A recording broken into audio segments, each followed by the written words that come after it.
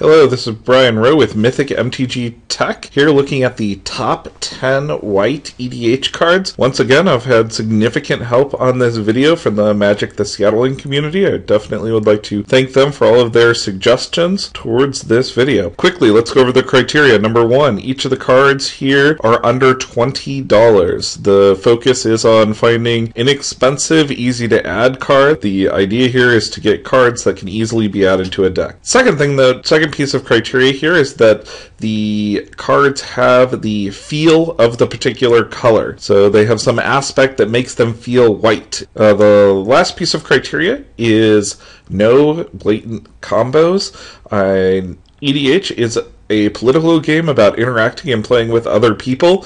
If you would just like to combo out by reoccurring some angels on turn 4, I'm really not interested in playing with you. We can play Legacy, where I've happily got 4 Force of Wills, and we'll play a fair game. But let's move on to the honorable mentions. The 2 honorable mentions that I've got here today are amazing cards that could easily each have made the top 10. Armageddon has almost dropped out of use entirely in the particular play group that I'm in. The Destroy All Lands effect for 4 mana tends to run counter to what a lot of people like to do, which is cast some of the cooler, overpriced large cards. Now, I do think there is some strategic advantage, clearly, to playing Armageddon, but Armageddon often doesn't end the game right away. The game will linger on for many, many more turns, and if you're going to play a kill condition card, I would strongly prefer that it ends the game. Humility is a wonderful card, turning each creature into a 1/1 with no abilities, but what it does is it really creates this mini subgame of kill the player who played Humility. It's used in a lot of combos. It shuts down a lot of the creature answers that are out there. It also blatantly spites all of the generals that are out there.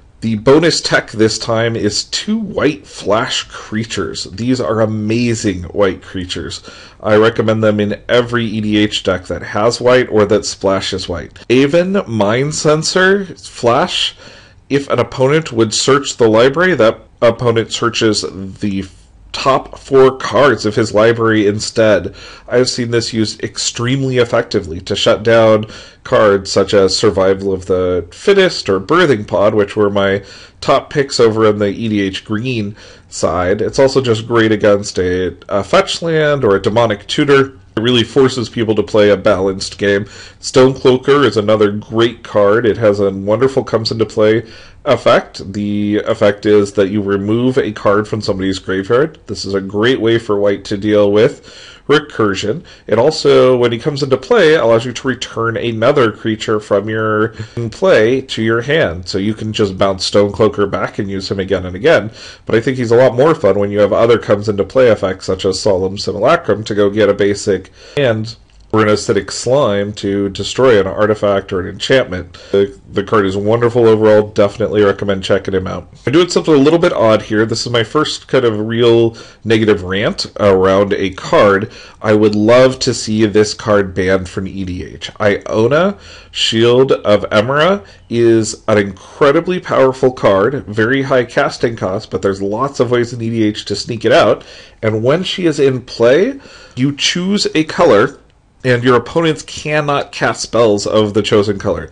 This card shuts down monocolored decks 100%. There's just nothing that they can do. There is no way that you can respond to Iona on the stack in a way that will kill her outside of a counter spell. So blue has a little bit of a chance here, but green, black, red, and even white, although you would be spiting yourself, decks are just shut down entirely by this card. What I don't like about this card is that it destroys the interaction in the game, and from a interactive political perspective, I really wish this card would be tossed. Now let's move on to the more fun stuff, the top 10, starting with number 10.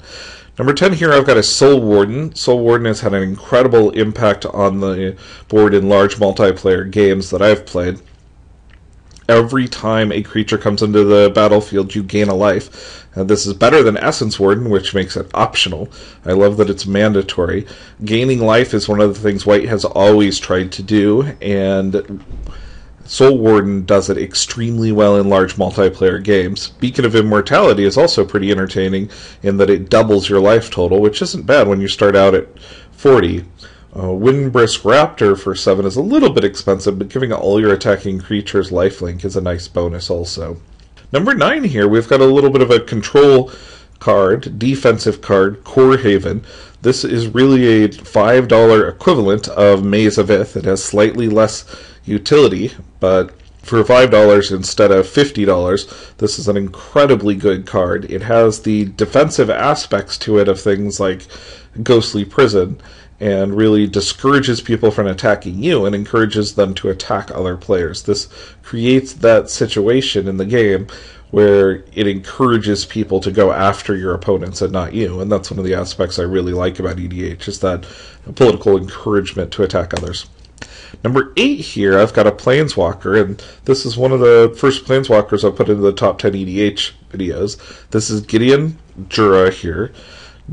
Or his +2 here basically makes all of the creatures an opponent has attack him, which is great. You can get your opponents to impale their creatures on your creatures.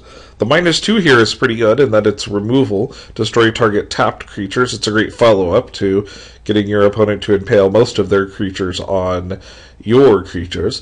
The 0 is also really nice in conjunction with board wipes, because for 0 you get a 6/6 creature that prevents all damage done to it to go out and attack somebody. This is one of the few Planeswalkers that I think holds up really well in EDH. Elspeth is definitely an honorable mention here. The ability to jump creatures and get through some extra damage is really nice. The emblem there making all of your items indestructible also is just incredible.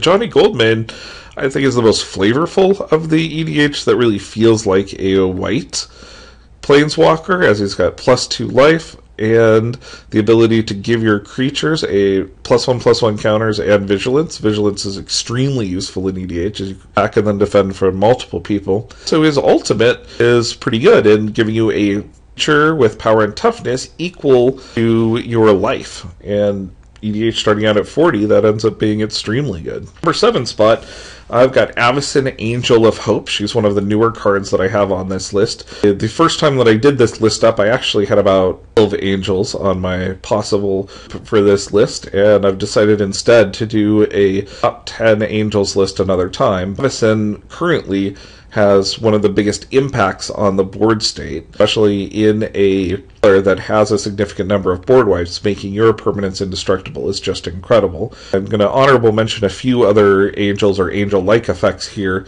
and leave the rest of my commentary on angels for another video. Angelic Arbiter really does slow down the game significantly in having your opponents either attack or cast spells. This Serra Ascendant is one of the most broken cards in EDH overall. A 1 casting cost, 6/6 flying lifelinker with no real drawback unless your life drops below 30. Monarch's Ascension is also another card that, because of the way the mechanics are put together, you can easily have 4/4 angels coming out for 2 mana each on turn 2 after the end of everybody's second turn or third turn. Incredibly overpowered card given the mechanics of EDH. Number 6 spot here is something that was mostly pointed out to me by other people, is that white has really become the color of equipment. That I mentioned in the red video, Godo was an incredible equipment creature as the bonus tech, but really here it has so many options for going and finding equipment, and equipment is incredibly valuable in the EDH. Being able to get protection from 1 or 2 different colors is extremely useful. Stoneforge Mystic does that job best at 2 casting cost with a body, and the ability to sneak out the equipment 1 by 1 is just amazing. But there's several good honorable mentions here, including for the Holy Relic, which will bring out a piece of equipment on and equip it to an attacking creature, and Stoneweller Giant that allows you to search your library for a piece of equipment and put it into play every single turn, may actually be better in many situations than Stoneforge Mystic. Skillshaper's Gift is a nice tutor type effect specifically for equipment, and Naja Swordsmith is also that same type of a tutor equipment effect. In the number 5 spot, this is one of the cards that I struggled over the most actually promoting. Cataclysm does feel a bit like the overpowered balance, and probably is a bit overpowered. What it does is it has each player choose from the permanents he or she controls an artifact, a creature, enchantment, and a land, and sacrifice the rest. This does seem fair in that each person ends up with only one. So it does lend itself to building a deck where you have one of each of those types of permanents that is extremely powerful, and the rest are disposable. So when you know this is coming, you can often tap out the rest of your mana, back down to one of each, and then play some extras from your hand. This is also an effect that has been around all the way since Alpha and Beta. Balance was in the original set, and although extremely overpowered, and I understand why it's banned in EDH, it's nice to see a newer card with a little more balance to it. Number 4 here is really a focus on removing individual creatures. This is something that has been around since Alpha Beta with Swords to Plowshares. Wing Shards is my choice, though, for the absolute best of the targeted removal, because it punishes someone for attacking you and for casting a bunch of spells in the same turn. It also hits a lot of the untargetable creatures out there, as your opponent actually has to sacrifice the creatures. Many of my friends have made a strong argument, though, that Path to Exile would be the top one in this spot, because it has removal, doesn't give life, and can often be used even to ramp yourself, something that white is really missing. There's very few ways to go ramp in white. Oblivion Ring, though, is also another really strong option in this spot. I understand why it's been moved up to an uncommon instead of a common, as it was when it originally came out. Oblivion Ring allows you to remove any permanent. It's a little bit less powerful in EDH, as people do have permanent removal and enchantment removal, but it's a nice answer to almost any permanent out there. The number 3 spot, putting land tax here. I almost didn't include land tax from this list because it had jumped up to about $45 or so a few weeks ago, but it's back down around the $10 to $15 range now that people realize that it's not really amazing in Legacy anymore, because the Legacy environment is fast. But what I love about this card is how well it helps you fix your mana in EDH. Being able to go get a basic land, or up to 3 basic lands every turn and put them in the hand, does a great job of thinning your deck, but also lets you go get whatever color of lands you want. A strong honorable mention here to Weathered Wayfarer, who lets you get any type of land and put it in hand. And Tithe is actually one of my favorites in letting you go get 2 plains, so it doesn't, once again, it doesn't have to be basic lands there, so you can color fix with it. Eternal Dragon is also another really nice addition to decks where he kind of fits the theme, because he can be used again and again for 5 mana to return him, and he cycles for a plains. Doesn't have to be a basic plains. In the number 2 spot here, I have 8.5 Tails, which is one of the best color protection cards out there, if not the best. It gives any permanent that you control protection from white until end of turn, which doesn't seem like a big deal until you read the second ability he has, which is target spell or permanent becomes white until end of turn. So short of a board wipe, there is no way to remove your permanents once 8.5 Tails is out, given that you have enough mana. This is really like a Mother of Runes, except usable several times. The number 1 spot here, I have board wipes generally. Wrath of God was in the earliest sets, Alpha, Beta, and this one here that we're looking at is actually from Portal, which is my favorite artwork for Wrath of God. The ability to destroy creatures and not allow them to regenerate is incredible. Martial Coup is a favorite in my playgroup, destroying creatures and giving you a positive board state. If you cast it for 7 or more, you get a bunch of little 1/1 soldiers after the board is destroyed. Terminus has to be one of the best new cards that has come out, allowing you to tuck individuals' generals into the bottom of their deck, and all other creatures. It also stops the Reanimator cards out there. But the one that I chose here to really focus on is the Steward Command, because it has the options of pretty much any type of board wipe that you want, and the board wipe is often one-sided. The modal ability and the choice to turn what should appear to be a equal balanced card into a one-sided route is incredible. I love a Steward Command for that reason.